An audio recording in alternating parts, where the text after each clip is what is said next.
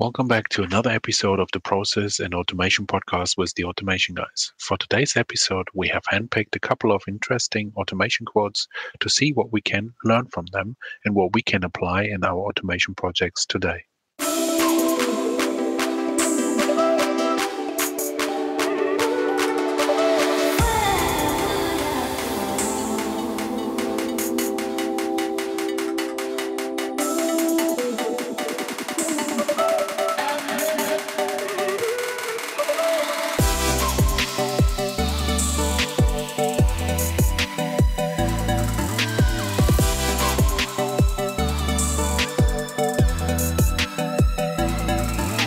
Hello, everyone, to our today's episode with the title 5 Automation Quotes and What We Can Learn from Them.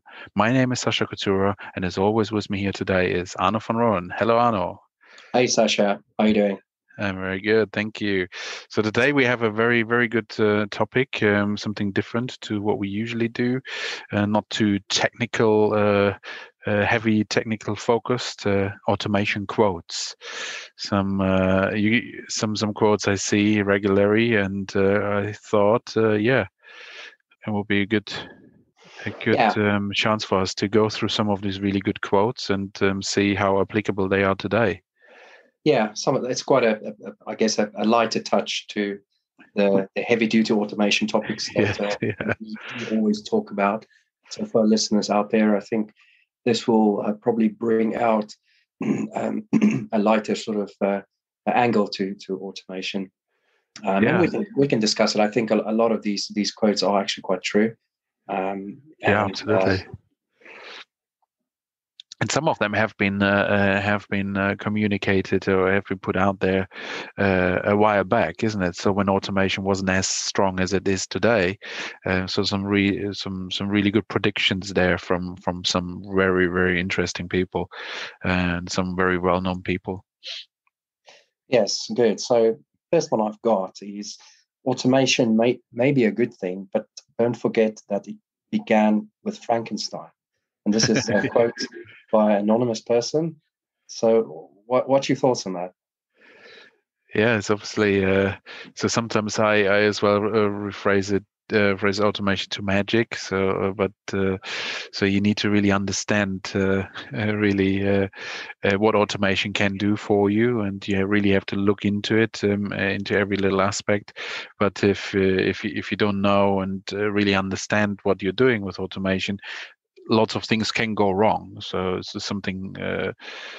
Was a bad process. If you start automating that one, definitely it will be a very, very it will be an automated bad process. And suddenly, if you do address changes, also an automation suddenly makes 10,000 of records and updates wrong in systems, and that could be quite horrific. So I think the Frankenstein comparison here, definitely is true. Yeah, but I think also it's about experimenting, and sometimes you just have to throw yourself into the deep end, to actually experiment with something and see, if I put these things together, as long as you fail fast and you don't create lots of problems, then I think that's okay. I think a lot of research into a lot of areas in the world, starts with experimentation. And sometimes you have to create a Frankenstein. Maybe only you will love it because you're the creator. But at least it's something that you could look at and say, well, things can only get better from here on, right? That is the worst thing that could have ever happened in terms of an outcome. A few small tweaks and this thing looks and behaves a lot better. And from there on, things can only improve. So your Frankenstein can turn into a beautiful butterfly or something, right? We interesting at least say, so if something can be automated, we really say it should be automated these days. But definitely it's key to look into it and try out things indeed, and really see if it works and produces the benefits you need. Okay, the next one I have here.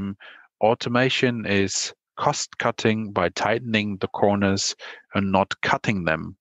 So what do you think of that one? I think that's an interesting one. I think let's look at it and don't eradicate stuff from it. Just look at it with the view to keep things inside it, but make it better. And I think what this tells me is the person that wrote this quote is probably a person that's a details person. That the devil is in the detail, right? And I think if you go into an automation initiative and you start cutting corners because, hey, it's automation, it should be easy, right?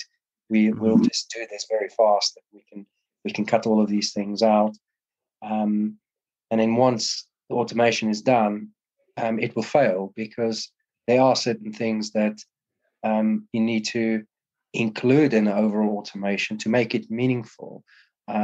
Yes, there are probably certain things that you can remove, as long as removing it still, results in something that's meaningful and works more like efficiently. Yeah, absolutely. Yeah, it's more really fun doing things a bit more efficient, isn't it? And yeah, and not going really the drastic route. Yeah. So here's one for you. If you're looking at automation as a way to cut corners or avoid certain processes, your outlook is all wrong. Yeah, that's an interesting one. So this is an anonymous quote from somebody, and I think this probably goes hand in hand with the previous one, where it says, don't cut the corners, just make them tighter. So I think this is probably to do with inclusion again of everything, but make it as good as it can be. Yeah, it's all about stripping out everything what's unnecessary, but still keep everything in there what is really needed. Yeah, and still make sure you're not overloading your people. I think that's the big topic I've learned in automation to really look at the people in the process and make it as easy as possible for them, but otherwise do not really cut corners too crazy, so your process is disrupted too much. I think also especially now with a lot of the modern technologies that's emerging, automation technologies, AI, chatbot, RPA, machine learning, process mining, a lot of the vendors do promote the products, and of course, these things are progressive. It does help businesses, but we sometimes get people that's surprised that you still have to map out processes. You still have to go through that due diligence to sit down and understand things, right? You can't just go ahead and say, okay, we've got AI now. We're just going to plug this in, and this is just going to revolutionize the process and cut all of these things out. If it was easy, it would be fast, and everybody would do it super quick. Luckily, we do have the tech to deploy automation quite quickly, but you still need to look at the end-to-end requirements and end process. You can't just start cutting it out. And I think some people, still are surprised. Say, oh, so we still have to think about the processes and all the steps. We're like, yeah, you still have to do that. And because they don't like to do this, I think this is why process mining is very successful these days, because that has sort of the potential for businesses to uncover the as is process, instead of you have to map it out, but still it doesn't take away that you have to then reflect on the outcome and the output, and then do something meaningful with it. But this is probably one reason as well. So automation can do lots of stuff very fast, but you still need to do stuff. You don't want to do it, so take process mining to do to find out again how your processes are really running. So yeah, it all comes to that understanding, really. Yeah. So we've got one from Bill Gates. Yeah, this is one of my favorite quotes, really. So he says that automation applied to inefficient operation will magnify the inefficiencies. Yeah, that's it's a bit what I mentioned as well. So what I mentioned was the Frankenstein one. So if you do something in with scale wrong, with automation, then you will have a very, very bad result potentially. And here's the same. It's what Bill Gates says, and it really makes sense to get that process right, and yeah, and do not do unnecessary round trips on the process. I think with automation, yeah, it will be super easy and will not immediately be noticed. Only if you change data wrong with 10,000 records or so, then everyone will notice very quickly. Yeah, well, I think the key here is don't automate broken processes. Yeah. And it's the whole garbage in, garbage out thing. Absolutely. I think you would just, by automation, create problems faster if you do it wrong. Yeah. Like you say, you could automate something using a robot and just create garbage 20 times quicker than before. So I think it is something that you need to look at. The types of processes that you automate, are they efficient? And spending time up front just to look at those processes, removing some of those inefficiencies, I guess, coupled with the fact that the technology to automate these processes are quite mature, usually would give you a very good result, even if it's your first time that you do it, that you embark on an automation project. So I think if it feels wrong, it probably is wrong, and you probably need to sit down and look at it and think, is this creating more work, or is this actually reducing work? Yeah, I think we had this whole problem in the early phases of getting processes, moving processes to digital versions. So very often we looked at it basically. Oh, we took at this manual process. This was a form, so now we put sort of the same thing into an electronic form. It doesn't make the process better. It is now a digital process, but very often the process was just it was broken. But that was very often our first attempt back then, and nowadays you will, with the combination of this process mining, as mentioned earlier, you will come up with ideas which probably not even need automation or even need process workflow and all that stuff. So sometimes processes can be fixed even without technology required, once you know what is wrong. And this is a good one. And so here's another one as well, and I think it sort of goes hand in hand with the previous one, the automation of garbage. And it says, again, this is by Anonymous: automation isn't a silver bullet, and it won't fix your broken processes for you. Absolutely. And I think if you look at automation as a whole, you can automate broken things and create more faulty results if you do automate that. But I think this is where user experience, or the term user experience, was born, where if you look at a user journey and you've got an extremely noisy and complicated and broken process, and you involve people that interact with those processes, that's generally a cue for you. If those people are discontent with with that experience, you have probably implemented something too complicated or that's broken. And I think this is where user experience journey mapping is quite important. So if you have let's say customer care, for example, of course there's a lot of processes in customer care that you can automate. But I think if you look from a journey perspective, map all of that out. Look at how that journey looks like, how that journey will feel.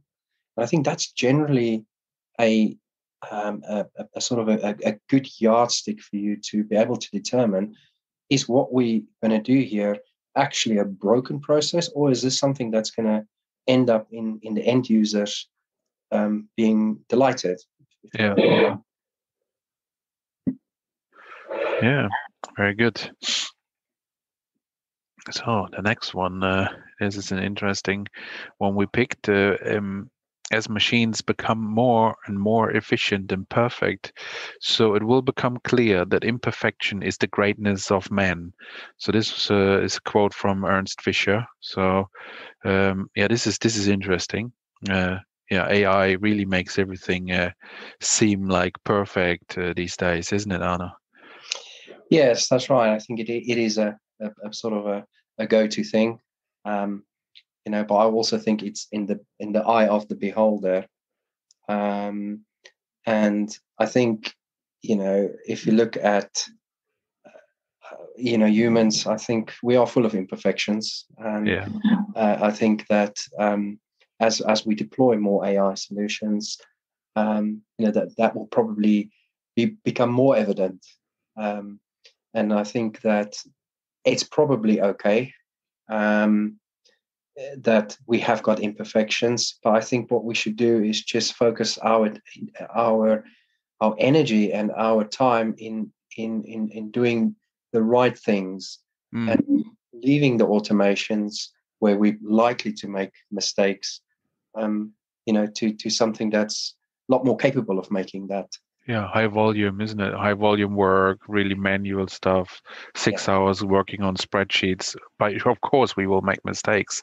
But if that is something we can, with this high volume, give to an AI, yeah, perfect. I absolutely agree. Yeah. And also, I think, humans are good at building relationships and doing the things we do. So if we can remove the robotic elements out of humans, the repetitive type activities that these automations, are designed to do, then perhaps humans can focus a bit more on creativity and creative sides, and use use that to our own advantage. Yeah, I think that's stuff, isn't it? So we can solve all these complex things very easily sometimes, where the AI would struggle because or it would require a huge amount of training to cover all these complex elements. Sometimes you look at the little legal phrase, we exactly know what's happening here, and the AI will struggle to find the right answer. So yeah, absolutely. Let them do what they do best, and end-to-end processes these days are running best, where we really select what the human is doing best at a specific step in the process and what the AI is doing best. Then we have the best results, really. So then there's another one we noted down. Humans like dealing with humans and all the non-robotic humanity that comes with them. I think that's clear. So what we said already, isn't it? So we really we like do human things, and we don't like to call a call center with an AI and it's asking really stupid mechanical robotic questions, isn't it? We can't really deal with that very well, and we get frustrated. So yes, and I think, no matter how clever these automations are and appear to be, there's always going to be the need for a human team member or a human intervention to jump in, and be available, right? But yeah, Absolutely. interesting quote. Yeah, I think this is the problem. These machines, when I speak and call them, they can't handle sometimes my German accent, and and then yeah, it's it's really getting frustrating. Um, getting through, and some companies are really strict. You can't get anywhere.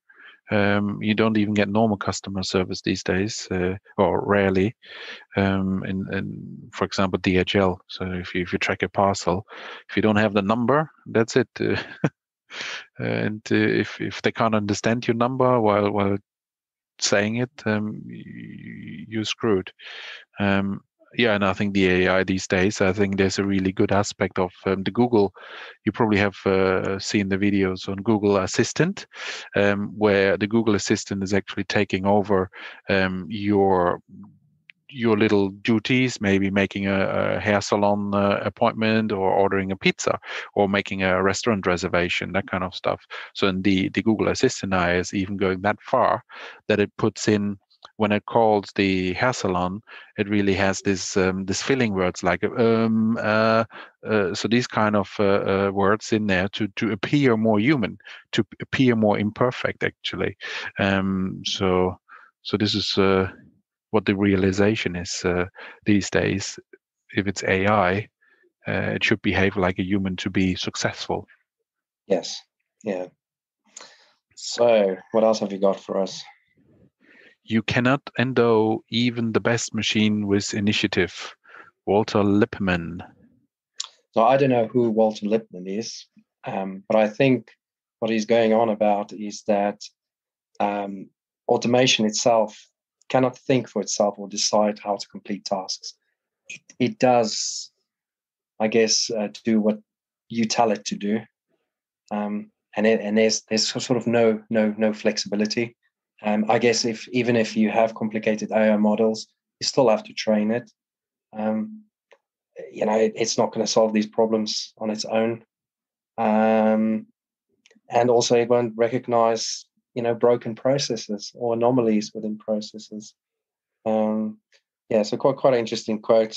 I think it sort of brings us back to the fact that it is still rules based, even if you have neural networks, which is not strictly speaking rules based, but it still works on probabilities that this is the sort of decision I need to make.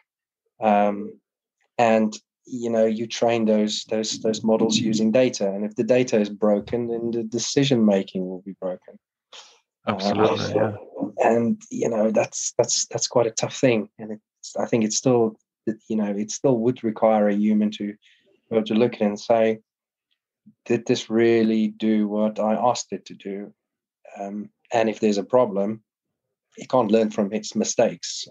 Ultimately, that needs to go back to a human to to make a decision and fix the problem.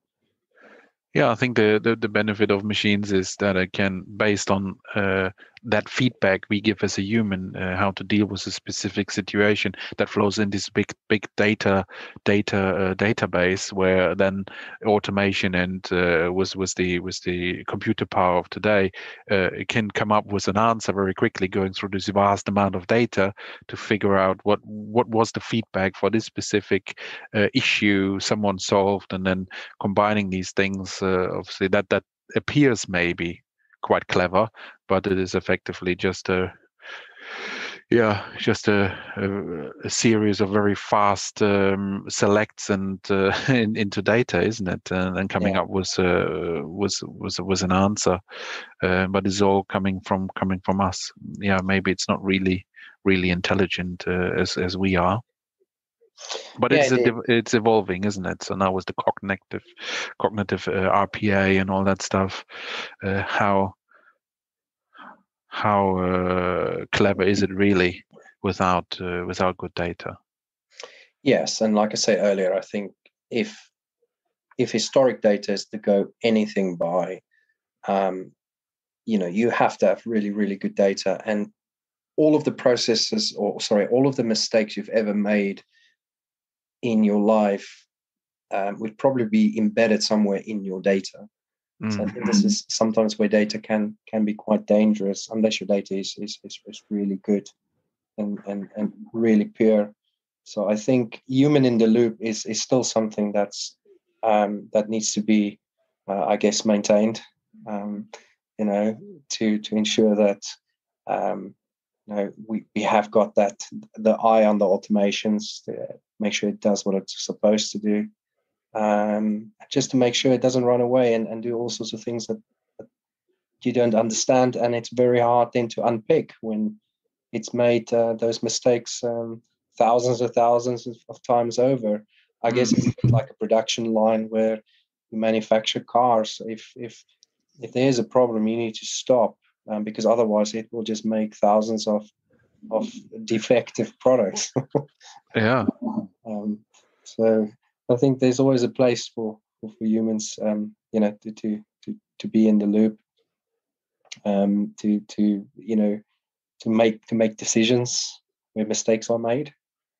And again, I think I see this also as, in an ideal world, we would have 100% automation.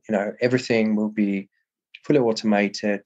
It's sort of a lights off approach, and we can get on with our lives. We can do things humans like. But I think the reality is that automation is always categorized in groups of automation, where you've got your intent is to automate 100%. The reality is you can probably automate only 80%. So that 20% is still going to involve the remaining 20% is still going to involve some human interaction, which is good because those are probably some of the fringe cases, the edge scenarios where it will cost a lot of resource to automate, and it might not be very predictable. It might be a very ad hoc process that comes in now and then. Why automate it if a human is dealing with it? Because it's something that a human would be able to deal with very quickly, because you can interpret something and say, oh, yeah, I understand where this is something quite complicated. So that's in the 20% box. After 80%, you could probably say, well, if you sort of implement 80% automation and 70% of those can actually achieve 100% end-to-end, you're on a winner, right? So because, if you can automate 70% of things, 10% is the exceptions on that sort of 70%, which brings you to 80, and the remainder is manual processes. You freed up people to only deal with 20% of the really, really difficult things. And I think, that's a very good benchmark to test yourself. So yeah, I've actually succeeded. Yeah, if every business would achieve that, I think it would be amazing. It will be amazing. And I think this is part of the thing that we always try to explain to customers or prospective customers, is that, yes, it's great. You can do all of these automations. If you can automate 70%, then, you should consider that as a really, really good success.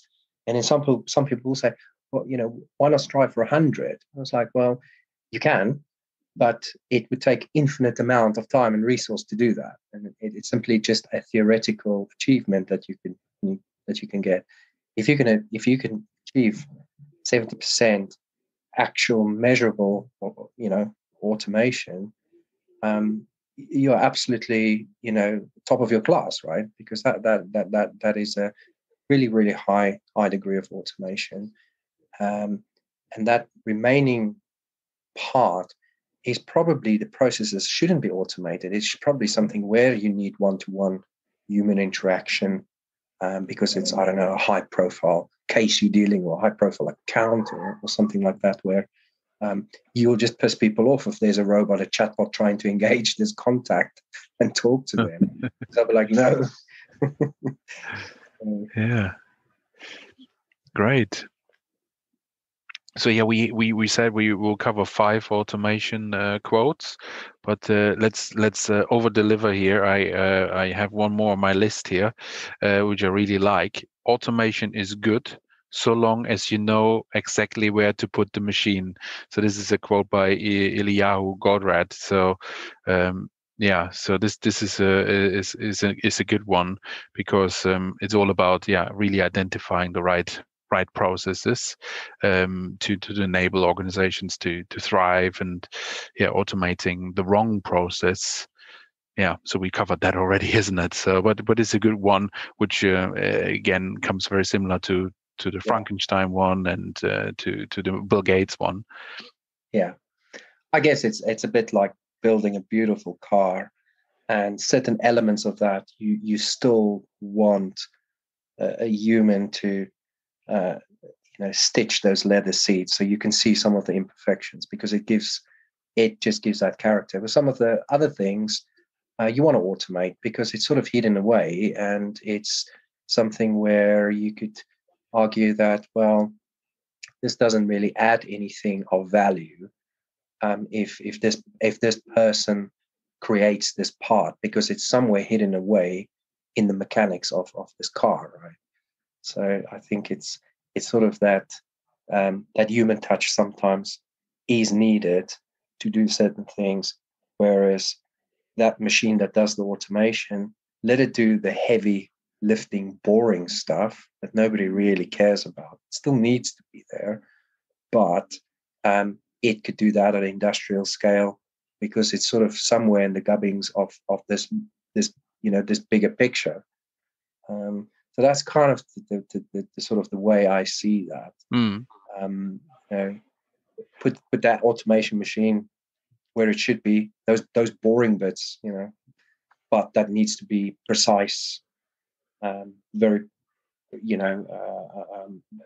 error free. And again, back to the car analogy, it's those precise engineering elements that you want to get that automation sort of machine in to create that sort of precision and do it over and over and over again. Mm. Yeah, and I think that also goes down to really, finding the right process, and so we talked about this as well in our Center of Excellence episode, to really to really lots of these pilots, isn't it, to really figure out which process has then the potential of doing I think really good things within the business, and I think failing that the experimentation, and really finding the right process. I think that really, I think, will immediately sort of destroy sort of the users' expectations, customer expectations in these technologies. I think it is important to find the right one, and as well to kick off and scale your RPA journey, because very often what we have seen, we pick sort of the low-hanging fruit. Sometimes we concentrate on that one, but sometimes this is not really the good one to excite everyone, Yes. and it seems like an easy one, but who cares if this spreadsheet is automated? If it doesn't have that impact, no one will then say, okay, now scale this thing, and we will fill up our 12 months, 36 months kind of RPA pipeline. So that's a very important to know where to put the machine. Yeah, true. And also, I think looking at the types of automations that you do, I think you you need to look at the touch points with other humans. And if I look at, say, for instance, a customer onboarding, I want to have that as human centric as possible. Yes, there could be a lot of automation behind the scenes, but if you deal with a customer, for example, you want them to feel that they are actually speaking to another person, and that person actually provides them with an experience. If it's a customer onboarding experience, that's really good. This customer should know that they feel safe. They know that this process and this person they're dealing with is very good. They know you, and they can onboard you very quickly. Yes, there could be automation again in the background that supports that whole journey, but there will still be that element where I think it would be inappropriate to have like a 100% very cold automated customer onboarding where this person, well, I'm just speaking to robots now. Yes, I'm onboarded in 5 minutes, and it's just the Skynet experience. How will this look like? Am I actually going to deal with humans, or is this really just like a sort of a thing in the ether that I'm going to deal with in the future? Whereas other elements where human touch is not necessary. Yeah. And I think that comes back to the point. Put automation machine where it should be, and use that savings you make by automating all of these boring things in actually giving people time to interact with other people and build those human-to-human touch points in your process, because you freed time up from these people, and now they could come to work excited and want to deal with customers and have a smile on their face because they know they don't have to churn through 5,000 transactions going into Oracle and logging transactions in a robotic fashion. Boring day at the office, right? Yeah, absolutely. Yeah, nice. So this was a different kind of episode, and I hope everyone liked this this type of episode. If you can give us feedback in iTunes on the podcast, or send us feedback on our website, theautomationguys.net, and tell us if you like that episode, and if you like to get more automation quotes, automation quote episodes. That would be really good to know. And thank you very much for joining us today. And see you soon. And let's automate it. Unfortunately, that's it again with this episode of the Process and Automation podcast. If you liked this episode, please give us a 5-star rating, and don't forget to subscribe to this podcast so you don't miss any upcoming episode. We hope you will tune in next time, and until then, let's automate it.